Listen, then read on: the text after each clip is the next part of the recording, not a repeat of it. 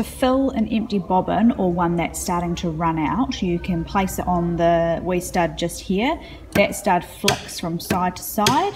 It needs to be on the left hand side for you to put the bobbin on. Then you're going to flick it to the right hand side, and that will enable it to start spinning. Your thread goes on the spool holder just here. You're going to bring your thread along to the stud over here. It's got arrows on the top of it that indicate which way your thread wraps around it. So it comes to the front, and in a clockwise motion it goes towards the back.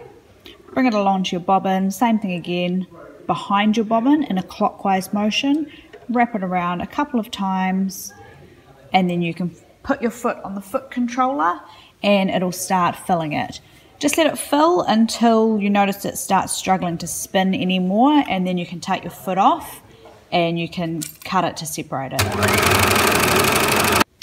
Okay, so I filled my bobbin up. I'll show you in a second. It's just starting to struggle to spin around now.